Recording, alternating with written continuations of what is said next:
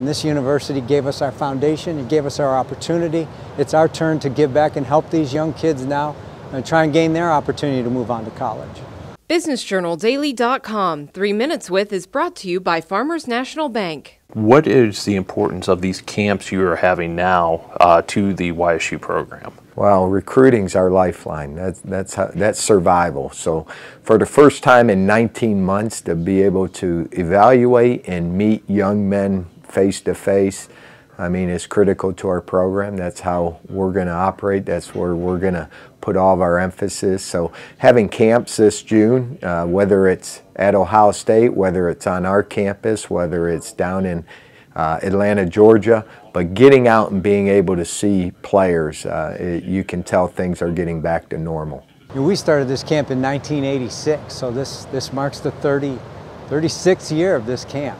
Jim Tressel started this camp, and I happened to be in the NFL at the time, and he called and said, why don't we have a summer kick camp? And so that was 1986, and it took a big turn in 1989 because we had a young kid from Austintown Fish named Jeff Wilkins who was a camper, and he's our success story. Guy went on to be an all-pro in the NFL, and now he's here. He's the lead counselor of the camp.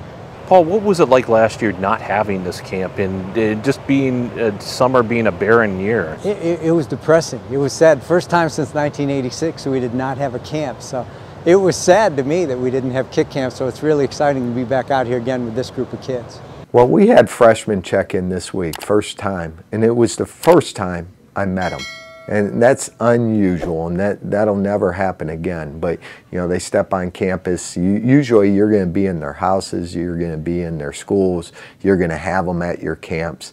You know, so for moving forward, it just allows us, because for us, we're going to get a lot of our players that come to these camps. We're going to evaluate them. We're going to say, you know what, we like this. We now got to build a relationship with them. We got to recruit them, and we got to make sure they sign as Penguins. What do you want to see out of these kids when you instruct them? Well, we teach them every component, and we stress to them that they're attempting to replicate a neuromuscular task over and over and over again. So repetition and doing it the same every time is absolutely key. So one thing we'll say right away to them is if they're doing it different between kicks, they're not going to succeed. They need to do it the same way every time. What do you want to see these campers get out of this experience here? Well, we believe a very different camp. You know, so many camps now are almost like combines. They're just trying out kids for the college. We like to have an instructional camp. We want to help these kids get better. It's exciting to Jeff and I that we look at the newspaper on Saturday mornings and see how well they did on Friday evenings, because most of our kids are local. So we want to have an instructional camp and try and help these kids craft their skill. I hope they go back and they say they had a great time, that they were taught something, that it's been positive experience. You know, it's not all about just testing. That's our number one, and that they had fun. You know, it's got to be fun. It's June, it's hot, it's humid, they could be at a pool, but they're here trying to become better football players, and we got to put on a great show for them.